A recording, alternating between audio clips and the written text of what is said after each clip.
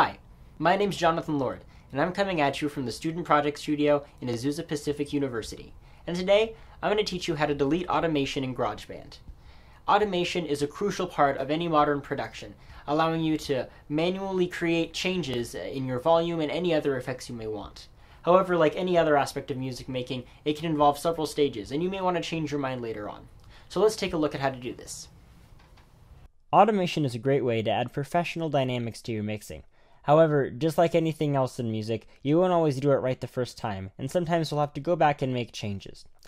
In order to delete individual automation points in GarageBand, you can click on them so they're selected, as you can tell by the increase in size, and then hit delete. If you ever want to delete a large amount of automation points that are right next to each other, you can click and drag in the automation track to select multiple points, and then delete those. To select a lot of individual points that aren't next to each other, you can hold Shift while clicking on a bunch of different points. Hitting delete will then delete those. And finally, if you drag one automation point over several other automation points, it will automatically delete all of those as well, completely overriding whatever automation you may have. You can use these techniques to delete automation for any parameter, not just volume. Again, my name is Jonathan Lord. Thanks for watching this video, and have a great day.